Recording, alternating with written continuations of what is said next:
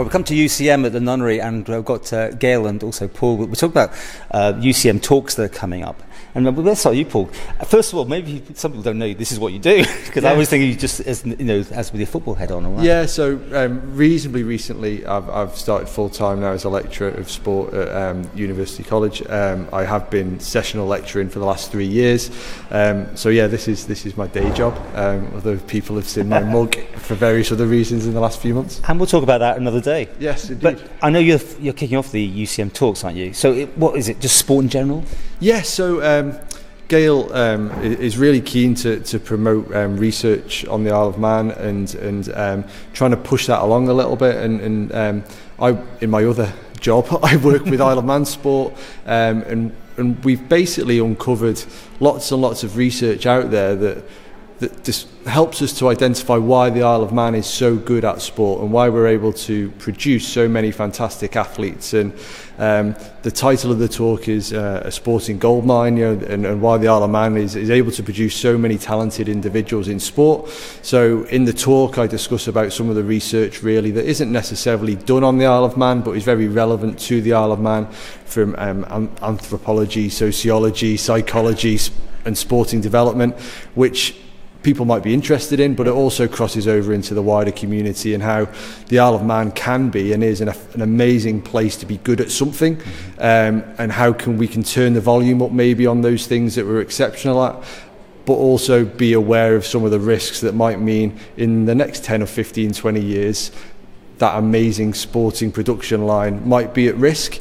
And how we can maybe mitigate against some of those issues that are maybe on the horizon. Interesting. We'll come back on this.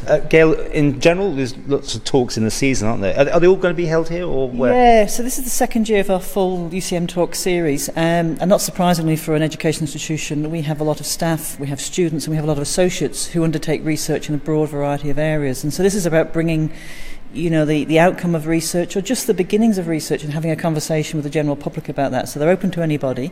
We have a series of 8. All the dates are on the website, but they're always on a Wednesday. This year, for one of our talks in January, we're actually teaming up with the Mountain View Innovation Centre in Ramsey, because they have also launched a series of tech talks, as they're calling them. And that one is about alternative energy and climate change, and it's kind of where we overlap. But no, the purpose of these talks is to have new ideas, to promote research, to engage in discussion. So Paul, as will the other speakers, half of the hour will be spent with Paul presenting, and then the rest will be about a discussion. And we have great discussions.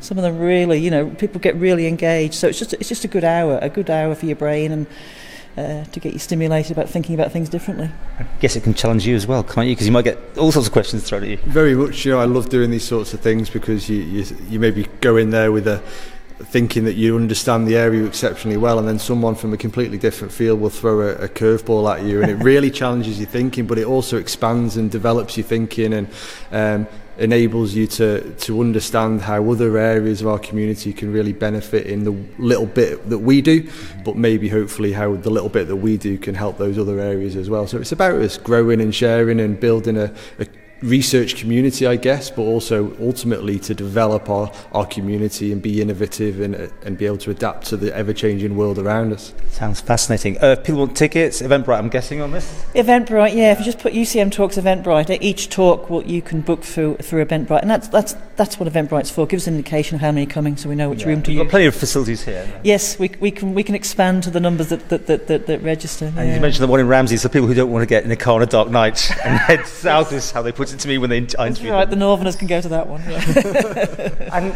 I mean, this is interesting. Are you always open to new ideas about things that you'd like, people maybe actually would like a lecture about almost? Yeah, I mean, it's this year's schedule reflects people like Paul, who's done research. The next lecture in December is Professor Peter Edge. He's coming over from Oxford Brookes University, but he's a great friend of the island. He's a constitutional expert, and he's been comparing the Isle of Man Constitution with the constitution of small nation states around the world. So, that's a complete change of gear from Paul's talk, and then in January we have our alternative energy talk. So we're deliberately eclectic because we want to appeal to a range of people. But it is, as Paul's saying, showcasing the island is... there's a lot of research going on in the island. It's not just within educational institutions. There are independent researchers. There are people who come to the island to do research. And research can sound a bit kind of, a bit sort of highfalutin and highbrow, but it's actually about understanding how things. So next week it will be understanding why has Isle of Man punched above its weight in sport. In December, how does the Isle of Man Constitution work, and can it be changed? Are there ideas for things? So, research is one word, but understanding how things work is at the heart of our UCM talks, and that's why we have such an eclectic mix.